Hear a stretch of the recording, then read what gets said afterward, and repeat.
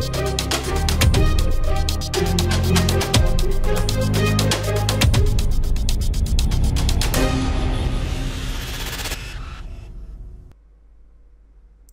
everybody, and welcome to the second part of the texturing of the terracotta pot that we started off in the first part. So if you haven't seen that one, go over and check it out. And in this one, we're going to actually continue by creating the second layer, or something like the glazed part over here, or something like this. And also we can choose even something like this. I actually like this because we have different types of colors and it's kind of very vibrant. So let's go with something similar like this. This is what we have so far. So now the next thing that I want to do is I want to add a new fill layer. And the first thing that happens is that if I take a look at my image over here, I'm going to notice that this glazed part that's going above the clay is basically a very, very smooth, reflective, and shiny coat. So what this does, it covers up all the imperfections that come from the actual clay that we can see over here, all these bumps. Now, the way to do that or cover that up is very simple here as well. All we have to do is go over in the height.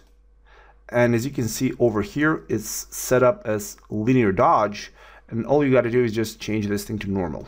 And now all the details from the height are going to stay up here in this layer. So if we turn it off, we can see that those details are there. Turn this thing on and they're gone. All right. So having done that, I'm going to get back to the diffuse. And first thing, change the diffuse. Same thing that we did in the previous part. Click on the color picker and choose the color from my image.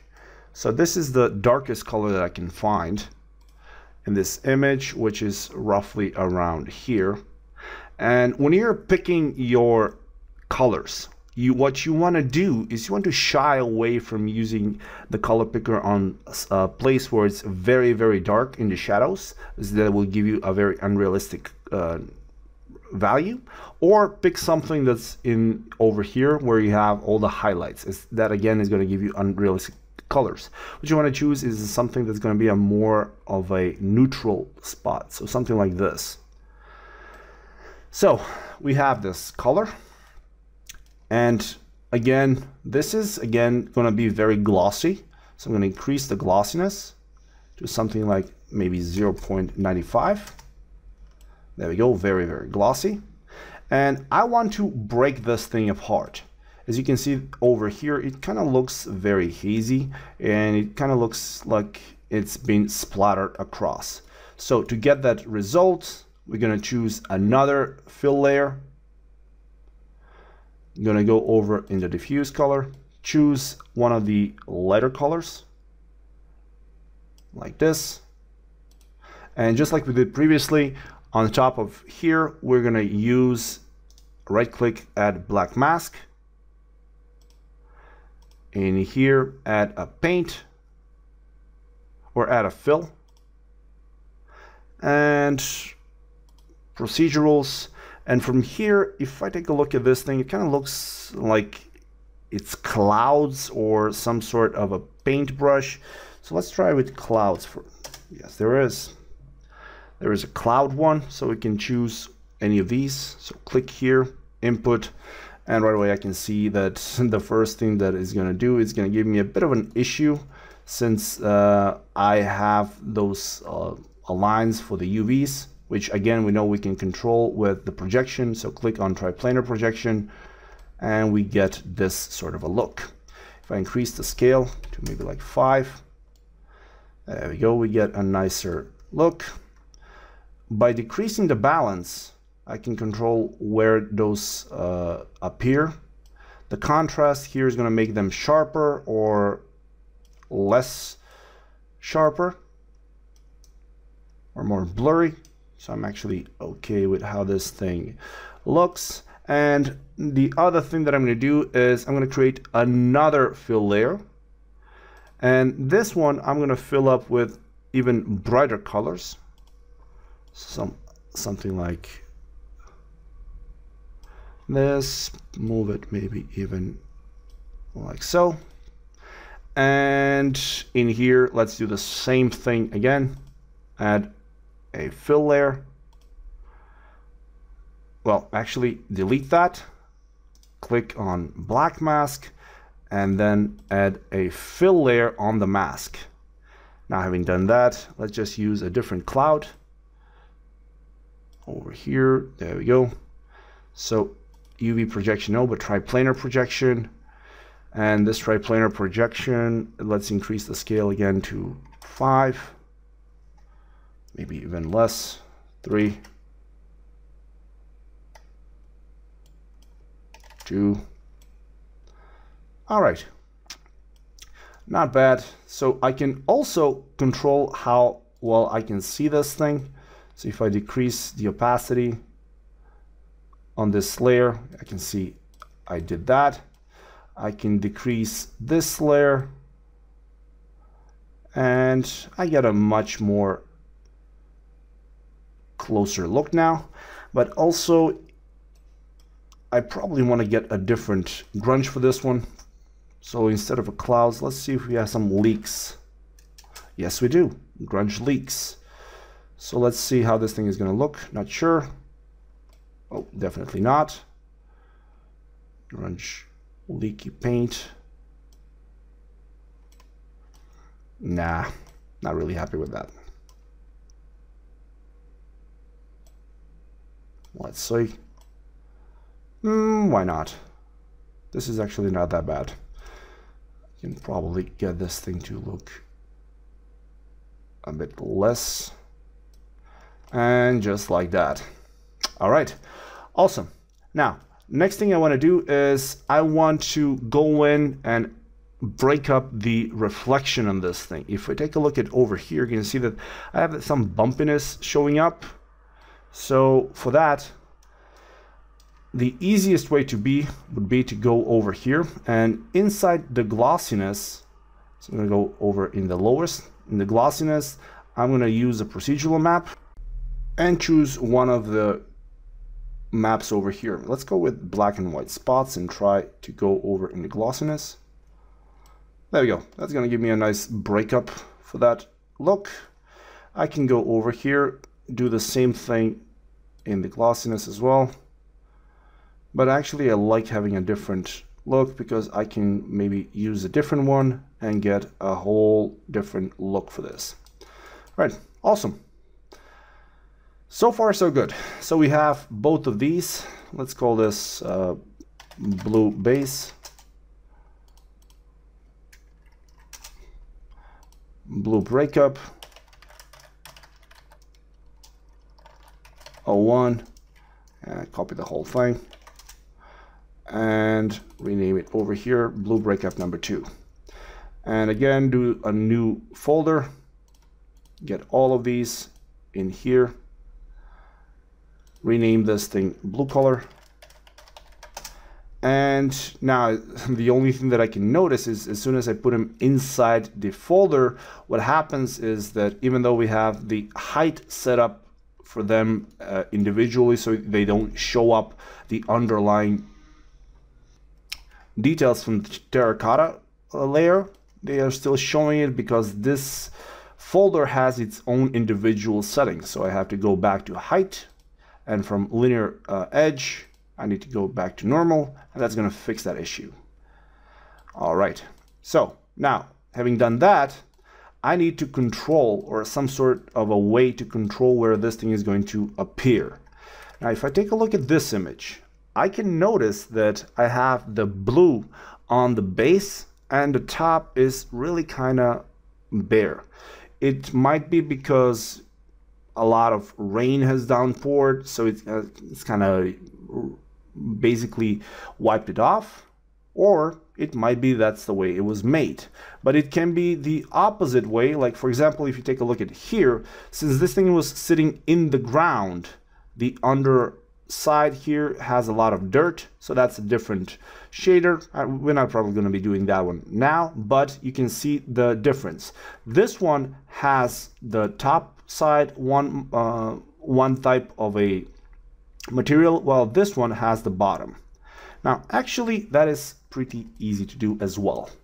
All you gotta do is over here in this folder for the blue color, I'm gonna go over and add a black mask. Right away this is gonna hide everything, and the white mask with the black mask is going to allow me to paint in where I want to see that color showing up. Now the easiest would be to basically go in and draw wherever you want that color, but that would be too time consuming and not very effective.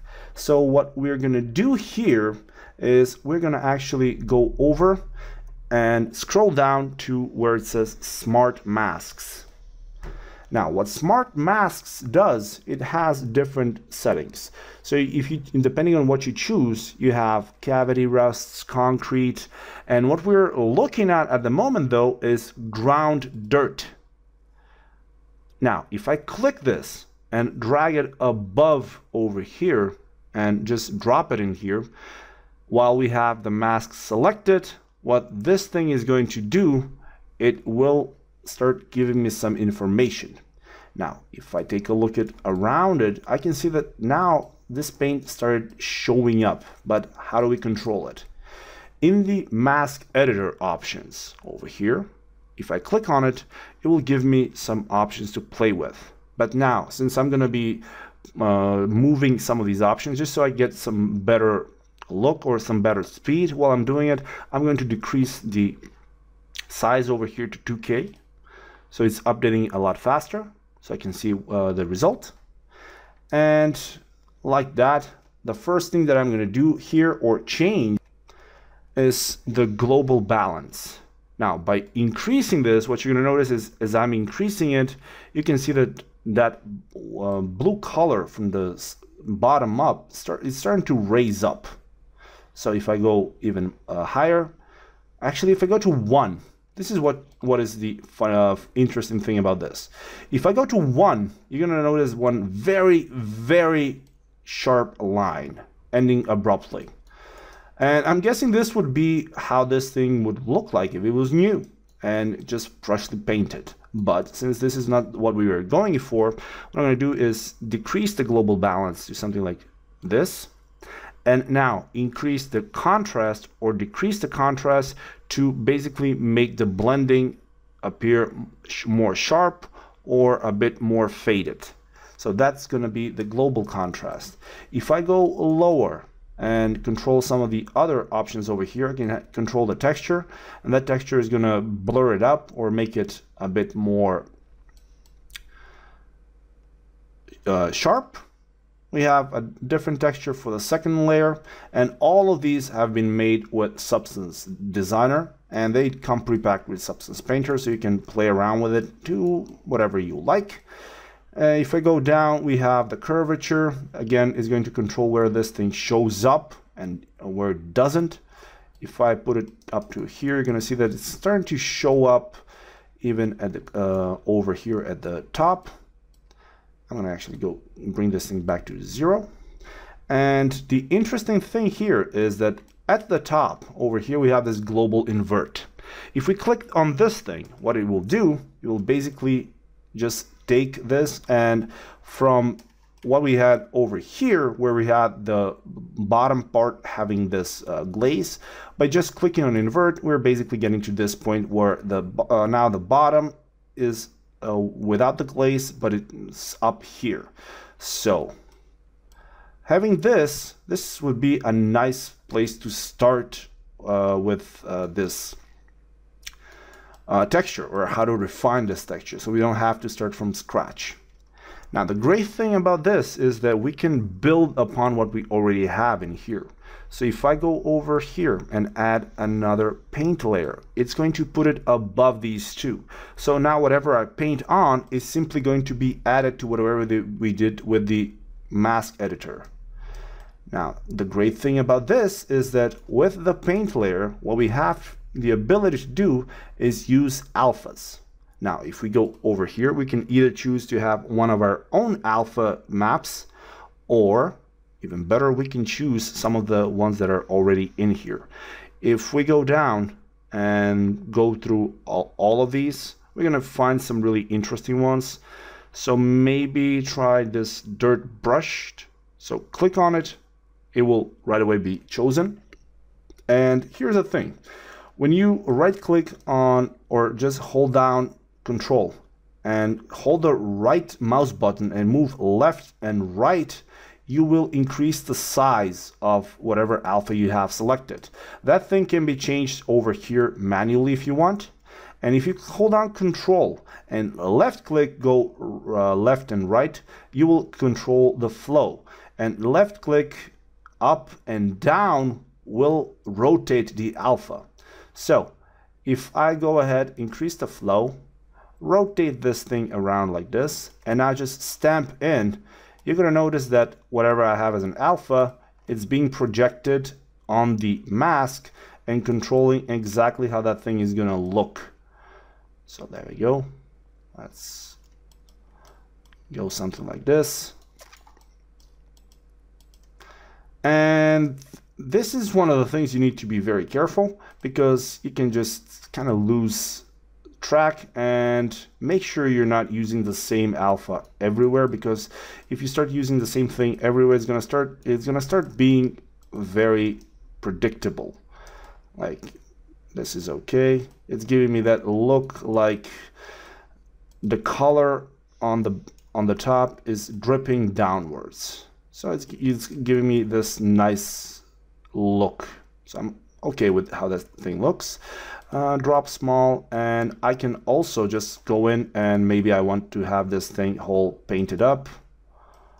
There we go. And another thing is, while you're actually going around your model, if you don't see something without the light, just hold down Shift and right click, and you can move the HDR that's lighting your scene so you can see your model better from all sides, like this. Now, the other thing that you can do here as well is, maybe there are some things that you don't like. So you just go over here, change the color to black, and now instead of adding, you can subtract. You can just delete whatever specs are somewhere that you don't like. You can just go in here, delete those, and they're gone. It's going to be very clean. Generally something that you would like to have. So having seen all of this, the only thing that I probably want to do is increase the glossiness on this thing. So I'm going to go over here, choose my, where's my line, blue breakup, there we go, blue breakup, glossiness. I want this thing to be 0.95, 0.95. Go down here, change this to diffuse so I can see the color. There we go. All right, 0.95 on that specular. What? Of course, I just noticed that we actually have a glossiness maps for these. So that's breaking up that thing, or the reflections. So I'm going to leave those as they are. And the last thing I actually want to show you before we actually go away is there's only one more other thing that's kind of interesting addition, and that is how we can even further control this by using particles. Now for this, I'm going to add another effect, another paint, and this one is actually going to be over here. When you scroll down, you have particle brushes. Now the particle brushes are very interesting because you can just click here, and now when you click down, you see that this thing just simulates over. And if I go down here and make this thing into white, you just click and get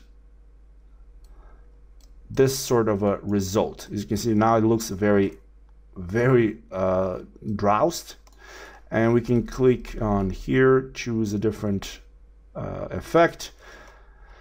We can choose maybe even something like this, but this is a more interesting or unique look, which is not really what we want here. But yeah, you have the options to use particles to pretty much make your thing very unique, or how it looks. And again, if we choose the burn, we go black. What we can do is just do something like this, and we're gonna get a look like that, which is again not what I'm looking for. But just as you can see, by using another paint layer on top of this stack here in the mask for the control over where the blue color appears, you can paint in whatever you want with the help of the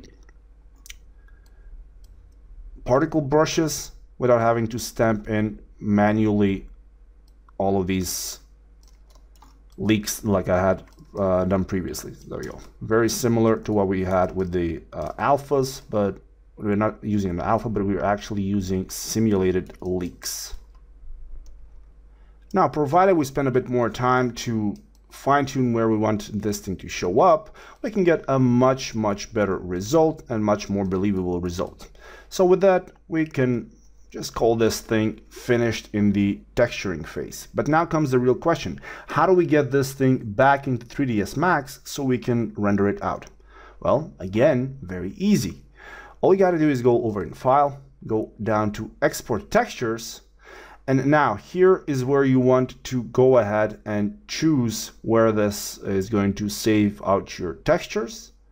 Choose the PNG or JPEG or whatever you want the extensions for the files to be. You have a configuration, PBR spec glossiness. Now, if you go over here in the configuration, PBR spec and glossiness, you can see that over here you have quite a bit of different results. If you go over here, this is the spec glossiness. If you go down to Vray, you're going to see all of these output maps that will be saved out. If you're using a Corona, you can have this thing selected. So over here in the config, just go scroll down to Vray, click here, and this will show you all the different maps that this thing will go ahead and export. So you're going to have a diffuse map, reflection, glossiness, IOR map, height, normal, and emissive. Since we don't have an emissive, we don't really need it, but this will export out an emissive. So by clicking export, you will get all of these maps that you can then input into 3ds Max and render with Vray. And just like that, we are done. Hope you guys had fun and you managed to pick up some new tricks.